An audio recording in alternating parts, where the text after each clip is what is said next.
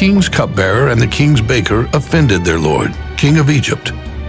And Pharaoh became angry with his officers, the chief cupbearer and the chief baker.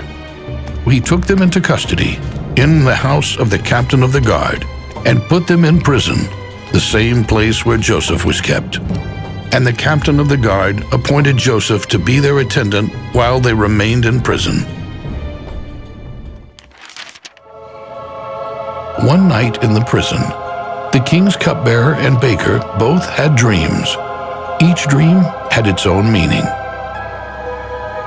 When Joseph came in the next morning, he saw that Pharaoh's officers looked troubled, and he asked them, "Why are you looking so sad today?" "We each had a dream, and there is no one to interpret them." And Joseph said to them, "Do not interpretations belong to God? Tell them to me, please." Then the chief cupbearer told Joseph his dream. "In my dream, there in front of me was a vine, and the vine had 3 branches. Then the branches budded and suddenly began to bloom. And finally clusters of ripe grapes appeared. Pharaoh's cup was in my hand, so I took the grapes and pressed them into his cup and gave the cup to Pharaoh." Then Joseph said to the cupbearer, Here's the interpretation. The 3 branches are 3 days. Within 3 days, Pharaoh will lift up your head and restore you to your office. You will give Pharaoh his cup, as you once did when you were his cupbearer. But remember me when it goes well with you and show me kindness, please. And mention me to Pharaoh, so that he will release me from this prison. For the truth is, I was kidnapped from the land of the Hebrews, and I have done nothing wrong that would justify putting me in this dungeon." When the chief baker saw that the cupbearer's interpretation was favorable, he said to Joseph, "I too saw in my dream 3 baskets of white bread on my head.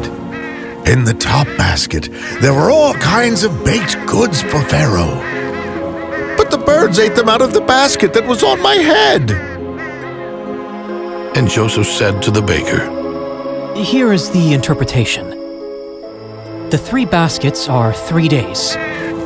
Within 3 days, Pharaoh will lift up your head and hang you on a tree, and the birds will eat your flesh. On the 3rd day, which was Pharaoh's birthday, he made a feast for all his officials.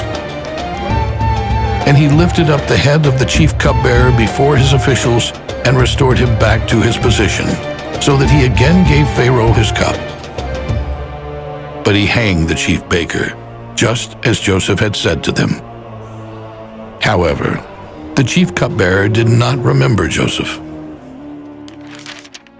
When Joseph came to them in the morning, he saw that they were troubled. So he asked Pharaoh's officers who were with him in custody in his master's house, "Why are your faces downcast today?" They said to him, "We have had dreams, and there is no one to interpret them." And Joseph said to them, "Do not interpretations belong to God? Please tell them to me." Genesis chapter 40, verses 6 to 8.